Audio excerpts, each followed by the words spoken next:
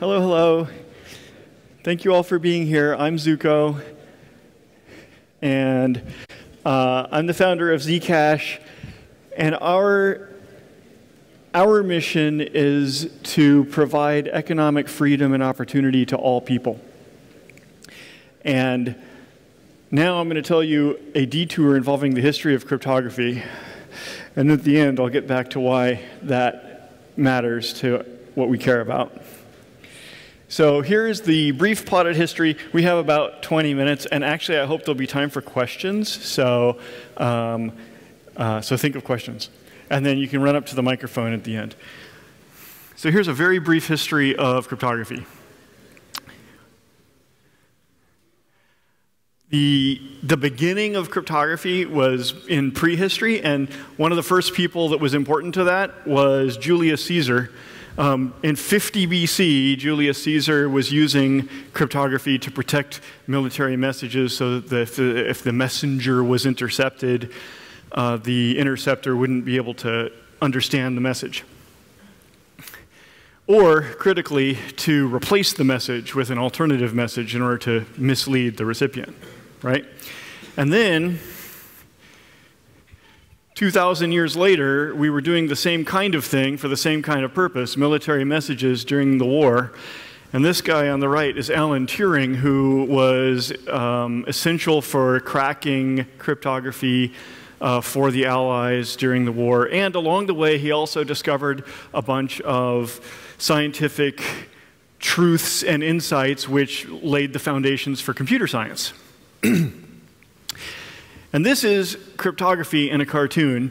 Alice, on the left, wants to send this message over to Bob on the right, and we want it to be protected in transit, both that it doesn't get spied on and that it doesn't get tampered with or replaced. And so, what Alice is going to do is use this key to encrypt the message, send the message over to Bob, and then Bob has to use the same key to open the lock, right?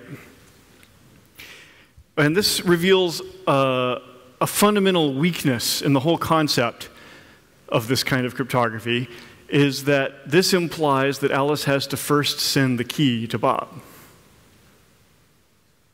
So you can't use cryptography to send a message securely. You can't use this kind of cryptography to send a message securely unless you've previously sent the key securely. And that was in fact how it was used for 2,000 years for military purposes, where the sender and the recipient are both members of the same army, or they're diplomats who already have a relationship. And so they've previously shared the key, and now they're using that key to share the message. But this wouldn't be any use for everyone in this room to send a message securely to everyone else in this room, because we have not previously securely transmitted keys from everyone to everyone, much less the other billions of people on the internet. So this is very limited. But it's all anyone ever knew. It's just what people thought cryptography was for 2,000 years. Until the 1970s. In the 1970s, these people came up with an idea, a concept, which they called new directions in cryptography. And they said, maybe it's possible with our modern knowledge of computers, discovered by Alan Turing among others, and our modern knowledge of mathematics, maybe we can invent a way to have a message that gets transmitted securely from Alice to Bob when Alice didn't have Bob's key at the beginning. They didn't share, they didn't prearrange, but Alice can use Bob's key without any prearrangement to send the message. And this was such a weird idea. I love when these new things come up and people disbelieve them. That's always really fun. So this guy invented this idea. His name is Ralph Merkle.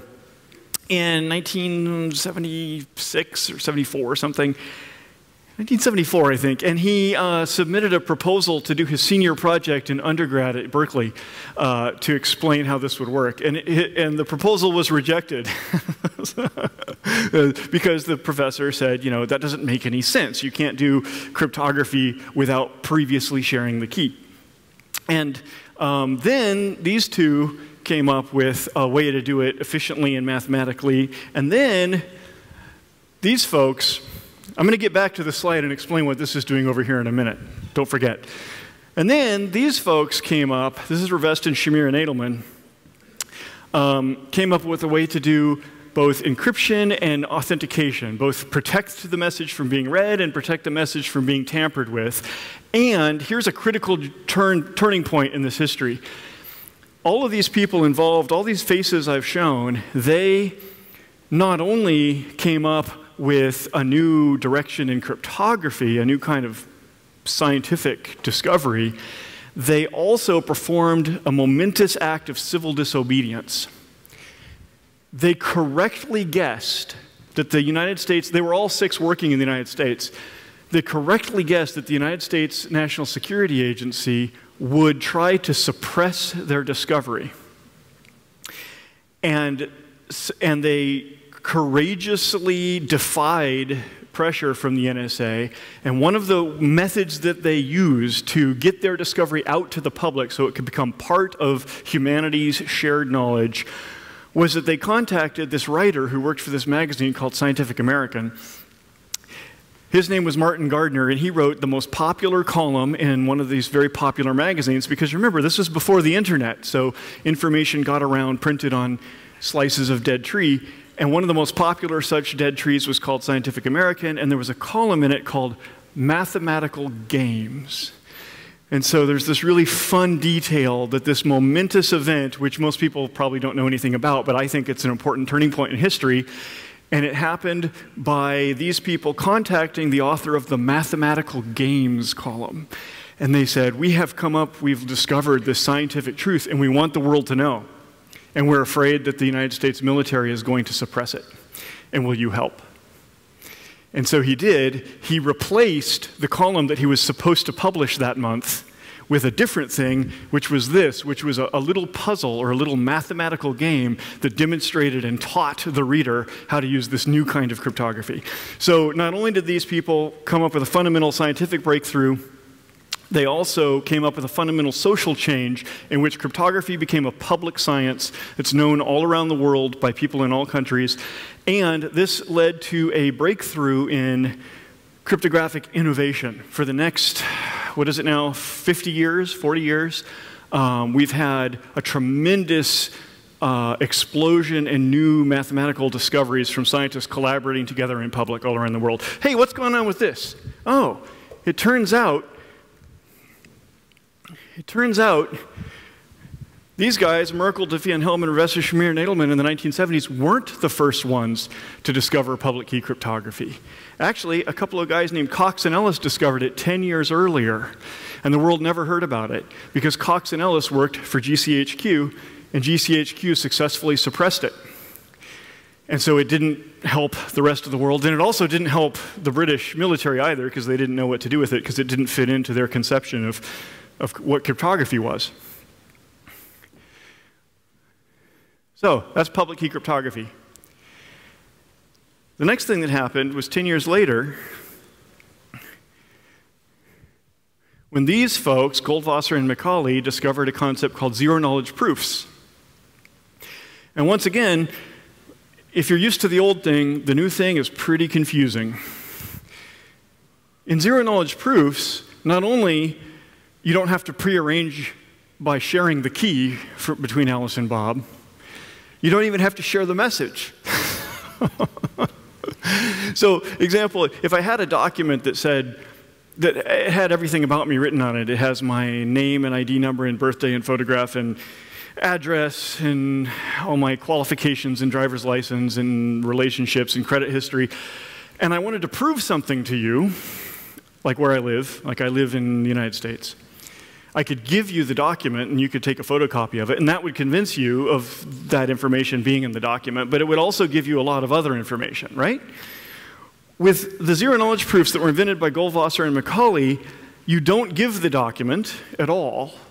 You give a proof that my address is written in this document, and it is one of the addresses that's in the United States, but I'm not going to tell you anything else. I'm not going to reveal any other information. It's called zero knowledge because it gives zero information to Bob over there, other than the one truth that you're trying to prove. It's a really weird, mind-boggling kind of thing. That was in the 1980s. And here's an interesting fact. It takes, apparently, judging empirically from history, it takes about 20 years for things to come into public production. The internet and public key cryptography were discovered in the 1970s, but it wasn't until the 1990s that they became widely deployed. And similarly, zero-knowledge proofs were discovered in the 1980s, but it wasn't until we came along 20 years later that they got used for anything. But the next thing that happened was Satoshi. This is the next hero in my pantheon, who discovered blockchain. And I won't spend any time telling you because we're almost out of time and I want to have questions, and you all know about blockchain already. But blockchain is really important, and here's a neat fact. The highest honor for a computer science is called the Turing Award. So like if you're a physicist, the most highest honor is to get the Nobel Prize. If you're a computer scientist, the highest honor is to get the Turing Award, named after Alan Turing. And a neat fact is that after a time, the people who had invented public key cryptography were awarded the Turing Award for the most important discovery in computer science. And also after a time, the people who discovered zero-knowledge proofs were awarded the Turing Award for the most important discovery in computer science. And so I'm waiting for Satoshi to win the Turing Award. I think they're probably trying to figure out how to give him the prize when he won't show up. Okay, so the first thing that we did with cryptography was military, and then the second thing we did was banking. And if you use symmetric encryption, you have to prearrange every contact, every relationship, so you can only have a few banks that all have a prearranged key with each other. And then when we switched to public key cryptography, it didn't make much difference to banking, right? We switched to public key cryptography about 20 years ago now. And banking is almost the same. You can use it on your mobile phone now, which is way more convenient than it was 20 years ago, where you had to literally walk into a bank. But there's still only a few banks. But the dream with blockchain and with public key cryptography is to have this instead, where every phone is its own bank. And that should be possible because public key cryptography can allow anyone to talk to anyone securely without having to prearrange a connection.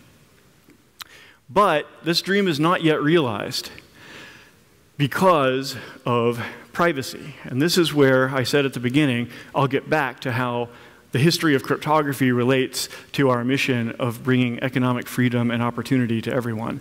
Well, privacy is, what even is it? It's really, I think, the same thing as decentralization. This is the decentralized conference. And what's important about decentralization is resilience and freedom and innovation and censorship resistance, and you need privacy for those things. Like if there's a censor who wants to prevent a certain book from getting read in a certain country, the censor doesn't intercept shipments of books. The censor just says, anybody who reads this book is going to get in trouble. Does that make sense? If there is no privacy, there's no decentralization ultimately, because the most powerful organization in town will exert more and more control over the system. So we were convinced that privacy was necessary to fulfill the goals and the dreams of decentralization and to provide economic freedom. And I also discovered along the way, as soon as we started this project, that privacy is necessary for business. You can't, if Apple and Samsung can see one another's transactions and logistics and everything, that they can't do business. You need privacy for all commercial operations. So the Zcash project, we combined blockchains and encryption and zero-knowledge proofs to make something that's just like Bitcoin but has privacy controls. And I want to say, in addition to my argument that privacy is necessary for decentralization itself, I also want to say that the original reason that we got started on it was even more primitive than that. It's that we believed privacy was necessary for human rights and for intimacy and dignity and political choices and morality. Because just as a network cannot retain decentralization and innovation and resilience if it can be censored and controlled, similarly, a human being cannot retain the ability to make moral choices and to be a moral animal and to be fully human if they're under the control of someone else.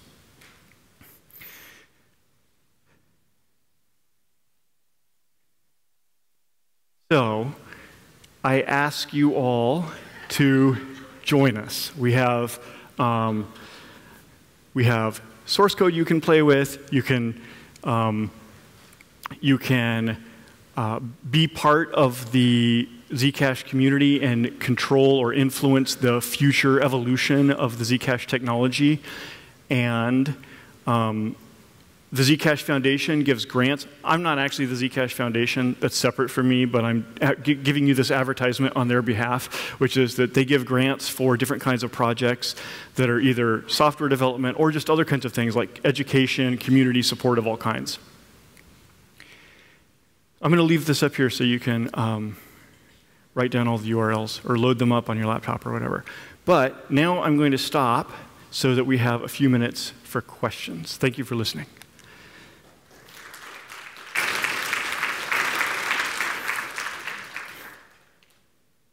Question.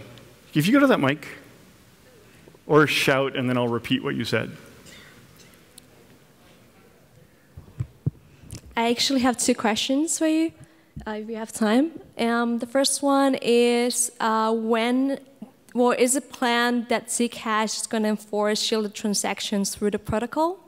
And if yes, what's going to happen with the past history of transactions that were transparent? Oh, those are great questions. Those are good questions. I like those questions, is what I'm saying. I'd really love to do that. The first step, so currently, for those who don't know, Zcash has so-called shielded and so-called transparent transactions in it. The transparent ones are just like Bitcoin. We just copied them from Bitcoin. And the shielded ones are the cryptographically protected ones I described. And the question is it planned to make the shielded ones required? Is that the question? By protocol. Basically, yeah, at the actual protocol layer. I would love to do that, and I think we can eventually. It'll take many years and many steps, and then it will ultimately require invalidating people's money who hasn't upgraded, which will be very controversial and painful, and a lot of people will resist. But in the meantime, the first step nobody objects to. The first step is to make shielded transactions much better and more widely supported and faster, and that's what we're working on right now. Okay.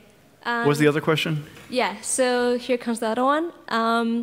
What happens to the transaction history? Oh, yeah. Yeah, you just said basically that you're going to fork. Yeah, that's basically, you're right. Yeah, what you said. But there's another question here, which is, sorry for people who don't really care about this topic, but what's going to happen? So let's say Zcash actually implements knowledge proofs at a usable level. So at a protocol level, you basically don't leak any kind of transaction data, which is great because it means that we cannot do analysis, graph analysis on it anymore. However, what's going to happen to the extra layers at which we're actually leaking data? For example, the fact that we are trusting full nodes who can actually listen to our requests. And that's a really good question, too, yeah. Yeah, you ask great questions. Just like one node, other layers, there's like a bunch more. Yeah, so like if right now, if you use shielded transactions with Zcash and some like thief was trying to spy on you to track you down to steal your money, they can't track you down by looking in the blockchain because of the shielded transactions keeping that information hidden from them in the blockchain. But they can track you down if they have hacked your Wi-Fi at the coffee shop or your ISP, or if, like you were saying, they run enough full nodes and you happen to connect to the attacker's full nodes when you're propagating your transaction and things like that. And I agree, that's a really pressing problem for all cryptocurrencies, and we should definitely solve it. Now, right now, you can use Tor with Zcash, but it's kind of clunky, and probably not very many people do. And we should be able to do better. I have some ideas about that, but maybe we should talk offline. Yeah, thanks. Thank you. Hey, thank you so much for the talk just now. Just first note, I love your T-shirt. It's really cute. Hard Rock Cafe. Okay, my question is really simple. Can you elaborate a little bit more about your definition of economic freedom, since it's inside the mission of Zcash? Thank you. What do I mean by economic freedom? Well, I'm just thinking of all these people who've been unfairly denied the ability and the opportunity to save money, to send and receive, to enter into contracts and transactions with others. I just think that's probably one of the overwhelmingly important features of our whole planet. If you are coming from Mars and you're looking at Earth, you see a whole bunch of people who have value to offer one another and could lift one another up, but they can't because there's no ability to enter into an economic transaction with each other. Thank you. Yeah, a question I have is, do you have an update on the timeline for atomic swaps and when that's going to happen with Zcash? You guys are total geeks. You have tech questions. I love this. It should be quite possible already, actually. So atomic swaps are possible between basically any two blockchains that have a few basic opcodes in them. And we wrote a tool that swaps between Zcash and Bitcoin. It's like a command line Python client. So it's basically possible right now. I think the missing parts have to do with market and like finding counterparties and price discovery and agreements and an order book and a UX and everything like that. And there's a bunch of different projects working on decentralized exchanges today, which hopefully will solve all those other layers, which are much harder to solve. And then hopefully they'll be able to plug into the atomic swap feature, I hope. Hope that answers your question. But feel free to ask me more if it didn't. How do we incentivize more people to run nodes and also to keep mining decentralized? And do you think that's even important? Those are really good questions. Oh my God, I love these questions. I don't know. I mean, I kind of think it's a really great idea to pay, to like have the consensus protocol give out free coins, like newly generated coins to node operators. That's a neat idea.